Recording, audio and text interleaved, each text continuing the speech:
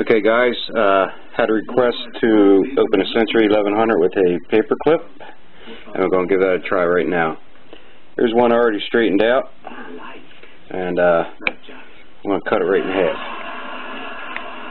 Okay, I'm going to take about a quarter-inch up, bend it over, and pinch it shut. If I can do that. Pinch it shut. Oh, thanks. Come in for a second.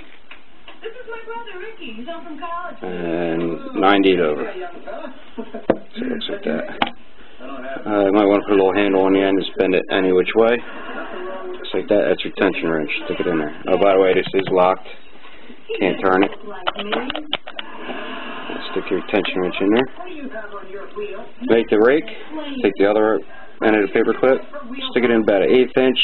And 45 it up just like that. Put a little handle on the end. Again, bend it any which way.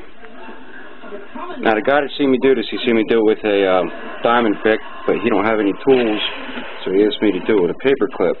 I'm gonna give that a shot right now. There you go. And he says he lost his key. Make sure you go all the way back and get that last wafer in there. Can you see? There you go, you're in. And very light tension, and just rake, and hopefully you get it all. And not a bad haul, huh? Check it out. Okay, showed you how to make a paperclip, tension wrench, and rake, and pick the lock in under 2 minutes. There you go. See you later, have fun.